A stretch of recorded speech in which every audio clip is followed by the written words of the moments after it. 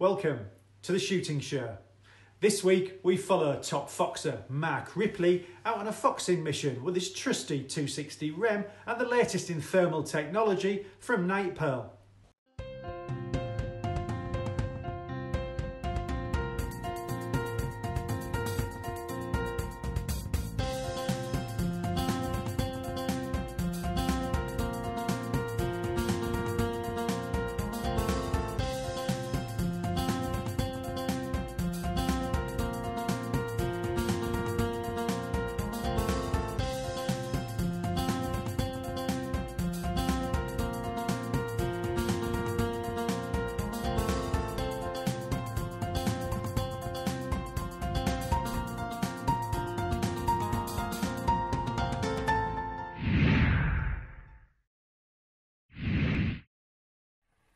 This evening I've got a new bit of kit to test out.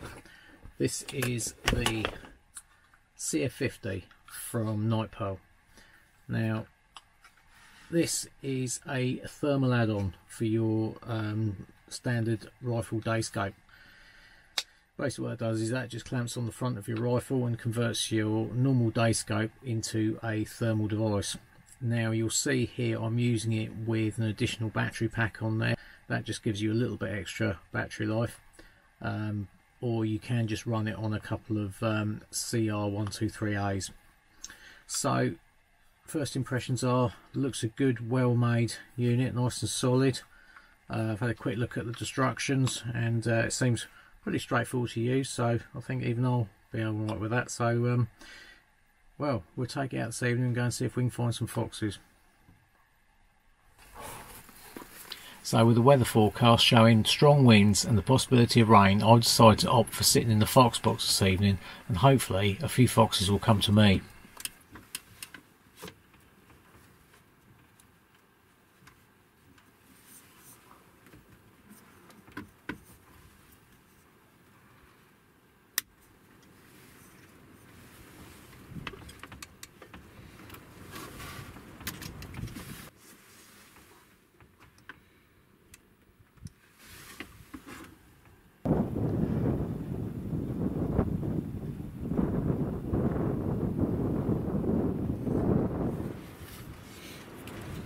So, as per usual, I'm using the Fox Pro cooler. I like these coolers, very good.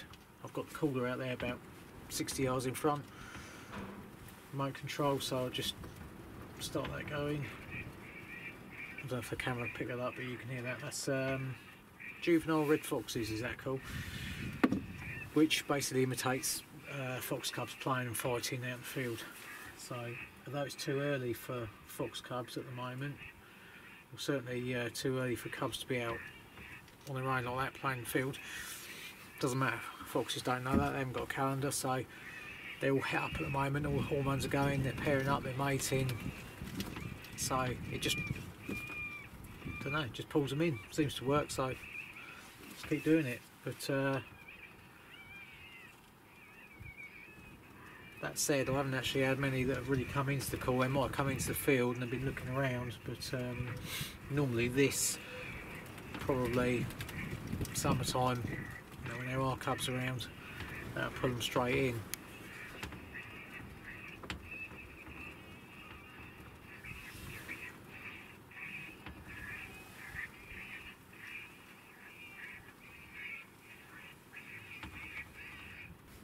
So I'm using a Tacticam on the side of my scope tonight. Now these little cameras work really well. They basically just attach onto the side of your day scope and just records the footage straight through the scope. But it doesn't sit sort of right in front of your eye or anything like that. It doesn't obscure your vision at all. You still look through it exactly the same as what you would if you're using the scope normally. In fact, I don't know how it works. It must be done with sort of mirrors and that, like a prism, sort of like a periscope type arrangement in there. I don't know, it's pretty clever though. And you just one touch starts a recording, another touch stops a recording. Simple as that. So I'm using that purely because with the thermal scope, being that it's added onto the front of the day scope, you can't see the crosshairs. So it just makes for a little bit of better footage with that on the back there, so you see all the action basically. So that's why I'm using it on here tonight.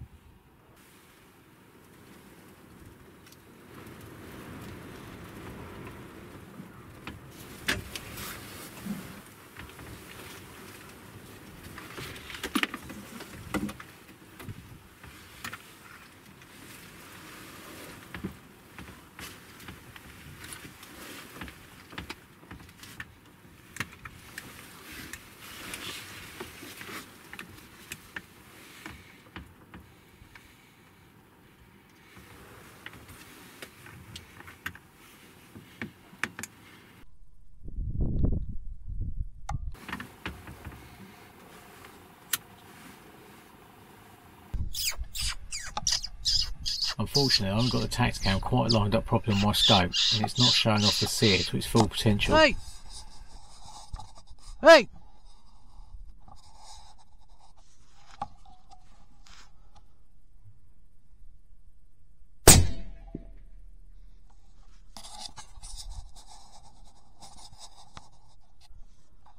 Right, so that was a good start. I'll just see that fox come across the corner of this field here, heading down towards the farm, and I'll give him a quick shout.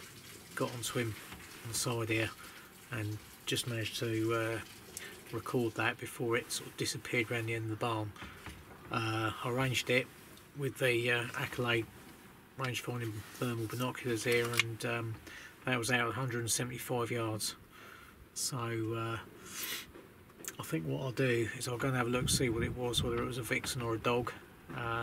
This time of year, if it's a vixen, there's a good chance that we'll get a dog following it. So I'm gonna keep an eye out over the back there, just in case a dog fox comes along, picks up the scent, and comes into that one as well. If it was a vixen, or even if it was a dog fox, sometimes you get another dog will just pick up the scent and come in anyway. They're very attracted to scent at the moment this time of year, and they're pairing up and mating. So yeah, normally one fox will pull in another. So I keep my eyes peeled, but that's a good start anyway.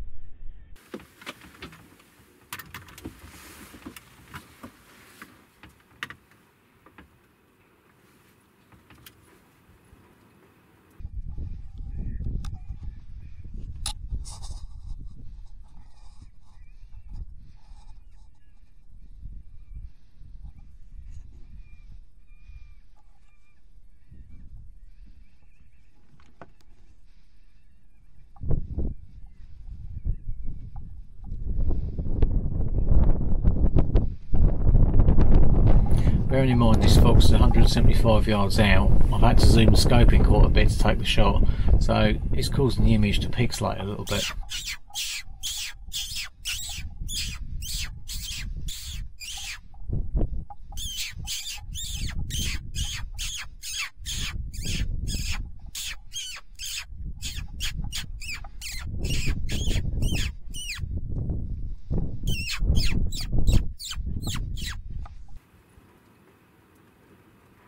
Hey!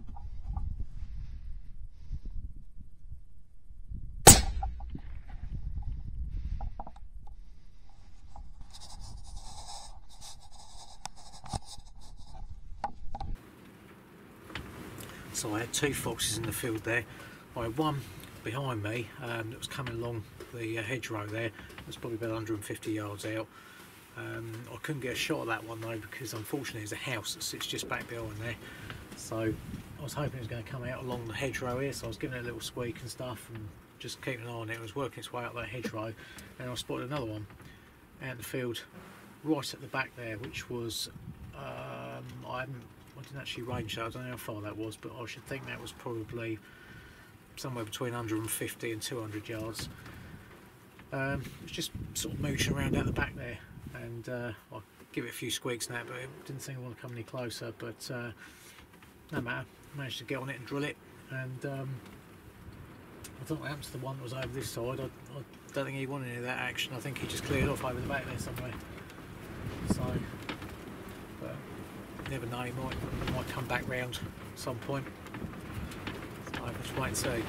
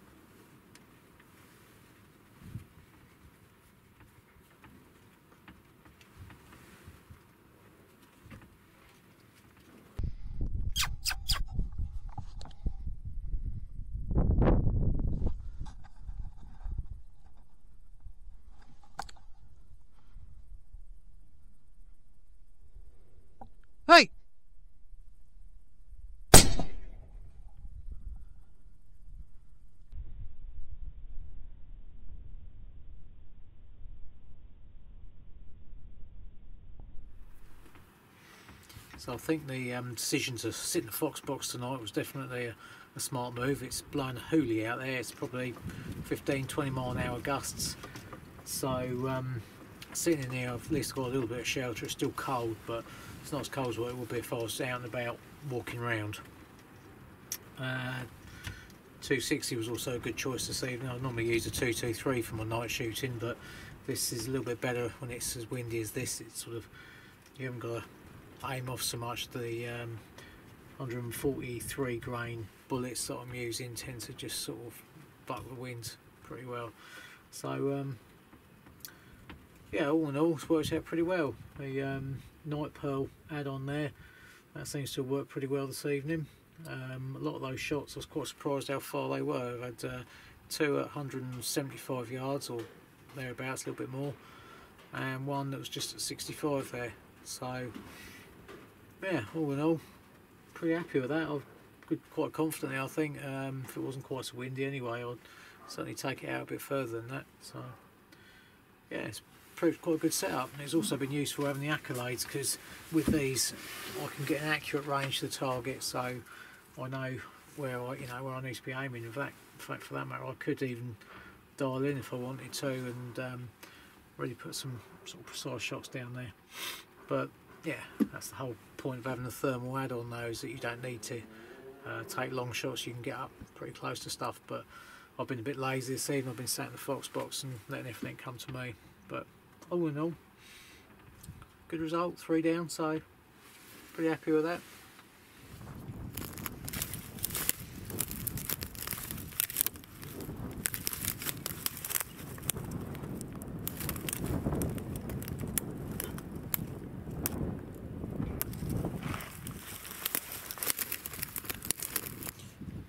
So that's another dog fox, another good size fox that.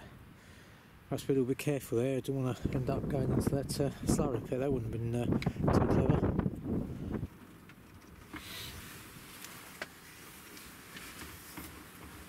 Right, well, I've done about a 4-hour stint now, so I haven't seen a fox for probably the last hour and a half, something like that. So I think I'm going to call it a night. I'm starving hungry, so I'm going to go and get something to eat. With a quick vodka and coke, I expect, before bed, little nightcap. The time I get home is going to be about 1:30, 2 o'clock anyway, so yeah, I think that's enough for tonight.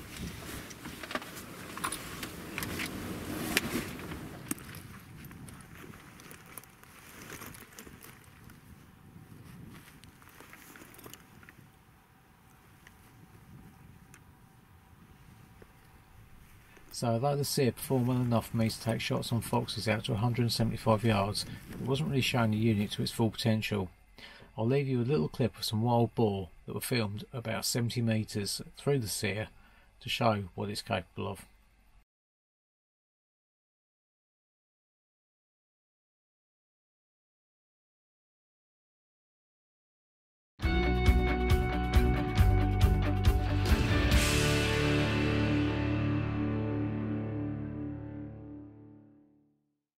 Well, that's it for this week. Thanks for watching. Please like us on Facebook and follow us on Twitter. And if you're not a member of Basque, it's time to join now. Basque, looking after you, looking after your sport. This has been The Shooting Show.